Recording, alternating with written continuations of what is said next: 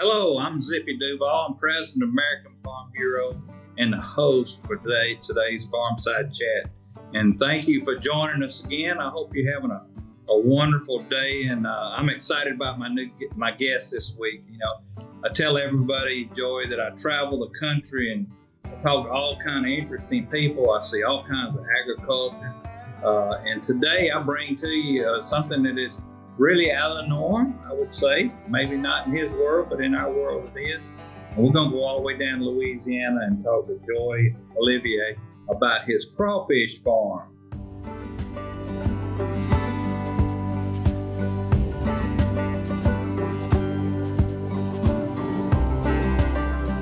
Welcome to the show, Joey.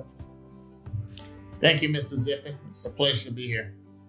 Yeah, well, I spent some time with you. I think it was in April this spring, and just had a great time out there on your farm catching some crawfish. I actually saw a video the other day. They videoed of us picking up the traps. So I hope that in just 15, 20 minutes, we can make the people across America know a little bit more about crawfish farming and what it's like. So tell us a little bit about the crawfish himself.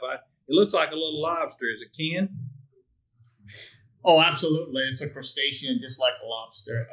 Across the nation, many people are familiar with crawfish, but they view it as a bait in many streams. There's many species of crawfish across the United States. But in Louisiana, where we have one in particular, common name is the red swamp crawfish. It's a Procambus clarki is the genus species, and it's one of the largest species of crawfish in the United States.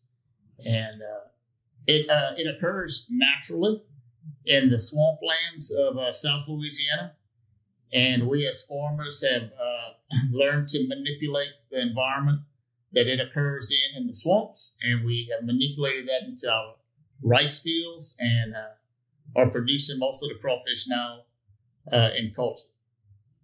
Okay, so when you say that, give somebody an image of what that might look like. What's a rice field look like, and what does the rice do for the crawfish? Sure. So we double crop rice and crawfish on the same acres. Now, we've been growing rice for many years in this area, and rice production requires levees, a water source, whether it be surface or well water, and prolonged periods of holding water on rice.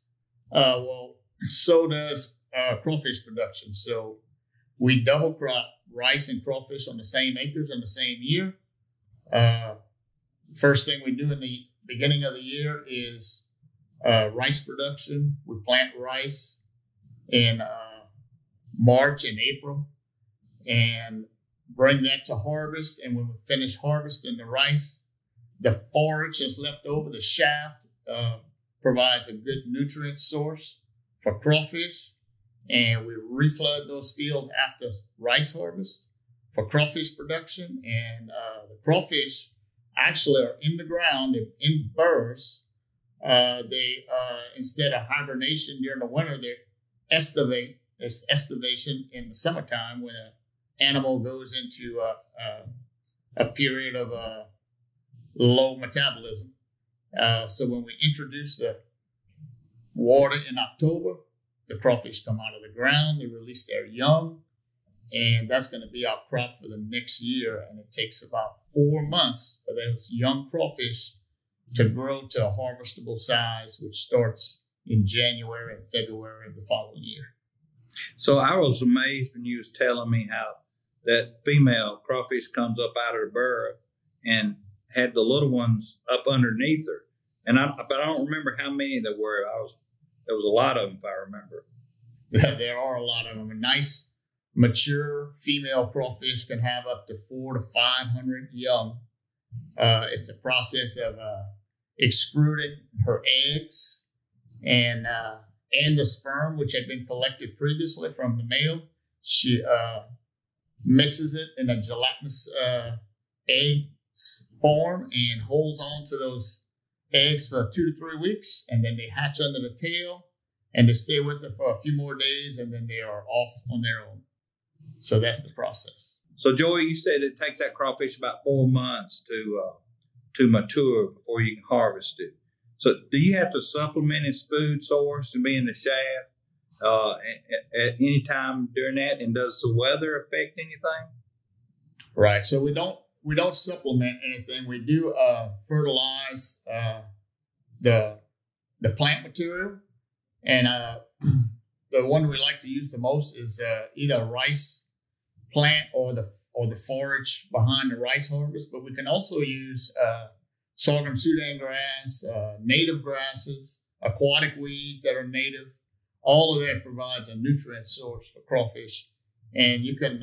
It's very similar to cattle, which everybody's familiar with. The more nutrient source you have, and the better quality environment, which in crawfish would involve quality water, the faster they grow. So yes, environment definitely affects the growth because crawfish are cold-blooded animals. So the warmer it is, the higher the metabolism is on crawfish. So weather, temperature in particular, plays a big, big part on how fast crawfish will grow. So when I was there, you put me in a boat and we went out onto the rice field that was flooded. I think, if I remember, it was about 2 foot, 18 inches, something like that, deep in water. And we were picking up cages, traps. That's right. So, and you had those traps baited with some type of meal, if I remember right. An attractant. So yes, we like to keep the column of water anywhere from 12 to 18 inches deep. And we have to trap them in cages, similar to, if the audience understands, a cage for a lobster. It has flues or funnels where the animal can get in but not get out. And we put a bait or an attractant, such as it can be fish or it can be a artificial bait, which is made out of fish meal and crushed up grain, anything that attracts them by smell. And we generally have about 10 to 12 traps per acre. And our farm, myself and my 2 sons, we run about 1,000 acres. So that's 12,000 traps we pick up 6 days a week, every day, 6 days a week. Wow. So tell us, how many times will you go to that trap on that acre of water? So we're gonna go to that trap six times in a week, once a day. We take off Sundays, and we'll do that for 4 to 5 months. So 120 days. We'll pick that trap up 150 times in a year, and it'll have anywhere. It'll range from, we talk pounds instead of numbers because there's so many of them. We'll range from a half pound to a pound and a half per trap every time we pick it up. Wow. So those people that are concerned about sustainability, tell me, what do you do about sustainability? What makes you know that your farm of crawfish and is going to sustain itself for the future as far as population, nutrients? Right. So population is kind of hard to control because you can't see your brood stock because they're in the ground, and it's hard to get count of them. So population is one issue as a farmer that's a little difficult to control more than all their other environmental conditions. But as far as sustainability, we are producing an ecosystem that is just fantastic for the environment. We're producing a column of water, a shallow column of water that attracts many waterfowl and wading birds and snails and larvae of insects. So it's almost an organic environment, other than the fertilizer that we may use to fertilize the plant material that we're using at that time. But very beneficial to the environment. All of our environmental friends like the environment and the ecosystem that's produced by crawfish ponds. I want to go from raising that crawfish to what happens to it next. I know when we took it out of the boat, we put it in kind of like a croaker sack. I guess it wasn't like a feed sack, but it was something similar to that. Like an onion sack, we call it. That's exactly right. Sack. That's right. Right. That's how we package them out of the field. We put the crawfish over a tray to separate any bait and weeds and debris from the crawfish. Then we put the crawfish in, I'll call it an onion sack. Most people understand what a plastic 30-pound sack is. We put about 33 to 35 pounds in a sack. And they could be ready for market there. We have different markets. The two main markets we have for crawfish is selling them live, which is our bigger, the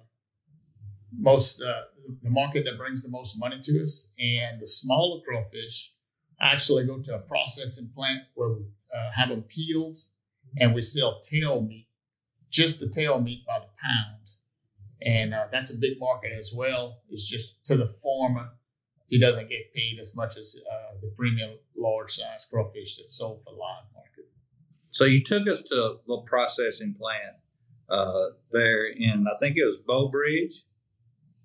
Was that where it was? It's close to Bureau President in Henderson, Louisiana. Yeah. Which is very, very, very close to Bureau Bridge. Yes. And I remember the young man that showed us around said the name of it was Bonanza Crawfish, if I remember right. The name of the plant is Bonanza, and if you remember, he said the old timer that he bought that plant from loved the movie or the cowboy show called Bonanza. It was his favorite show, so he named his crawfish and processing plant Bonanza. That's pretty. Yeah, it has nothing to do with crawfish, but it was a good name anyway. Good story. Yeah. I was amazed, even though you said they were, I don't want to say cheaper, but what the farmer made less out of was processing it and getting those tails out. I mean, they were hard. They were taking the tails out in big old dish pans, just heaping full of crawfish tails, and then they froze them in a little bag. And I mean, they really look delicious. Looking at right, and they are at home. At my home in Georgia, if we're gonna bring a bunch of people over, we're gonna have a pig picking and a barbecue, and we're gonna eat pork. But when I go to Louisiana, they feed me crawfish boil, and I'm telling you what, it is one fantastic meal I got to eat when I was out there with y'all. Tell us a little bit about a crawfish boil so that people that's never experienced that, what that might be like. Sure, and you're right. Whether Mr. Zip is with us or not, if it's in crawfish season and we want to get together, we always have a crawfish boil with our friends. It's a matter of taking live crawfish and finding them from your neighbor farmers, and probably an average boil is 2 to 3 sacks, which would be about 100 pounds and maybe 10 to 15 people. And it's kind of like boiling any other seafood, shrimp or lobster in the shell. You want to boil them whole after you wash them, and you want to mix some seasoning and some vegetables, some sausage. With that, for those that might not eat crawfish, they might want some meat or vegetables on the side, corn, potatoes, mushrooms, that kind of stuff. So, and yes, it's a weekend event for people to get together, and really, really big at festivals. We have a lot of festivals in Louisiana, and during crawfish season, it seems like all the festivals, they serve crawfish, boiled crawfish. Well, Joey, you've been successful in making me hungry talking about that, man. That is a awesome time, good fellowship, and good food. So, is there any other fun facts about crawfish you might want to share with us? Well, the fun fact is the fellowship and getting together with the friends and relatives. So I don't know if the social part of or behavioral aspects of crawfish as far as being fun, but we do have a good time with fellowship when we do get together with each other at Crawfish Balls. Just a little insight, someone. I had a salad the other day. Instead of having steak or chicken on top of it, I had blackened crawfish, and it was absolutely awesome. I really appreciate you coming on the show today. I enjoy the commodity that you grow, and I appreciate you taking time to show me around your farm and be able to experience harvesting those traps and seeing how they're processed and being able to enjoy that food with y'all one night. So thank you for that. If our listeners want to learn more about crawfish or maybe how to cook them, you got any insight you can share with them of where they can learn that at? Absolutely. Just go on the internet and look up Louisiana crawfish, and we have a lot of retailers that are ready to ship crawfish all over the country.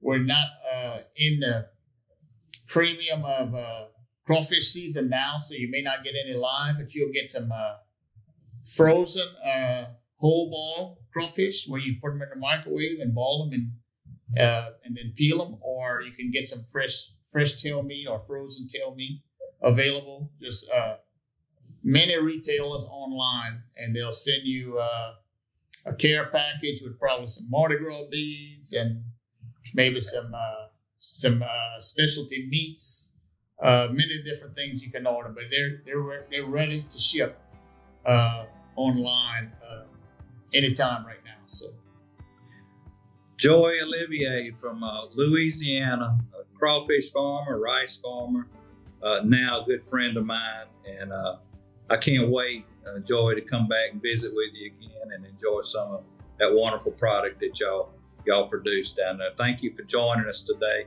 I hope everybody enjoyed talking about a commodity that we don't see or hear much about. Hopefully now that Joey has explained to you how sustainable his operation is, it may make you have a desire to have some crawfish at a little backyard gathering that you're having. I promise you, you'll enjoy doing that. So thank you, Joey, for being with me. God bless everyone. Hope you have a good rest of your day. We'll see you next time on Farmside Chat.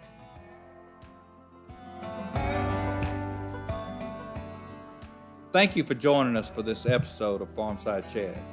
Please be sure to subscribe so that you never miss an episode. And while you're at it, take a minute to rate and review the podcast. This helps us continue to bring you farm fresh content that everyone can enjoy. Until next time, thank you and God bless you.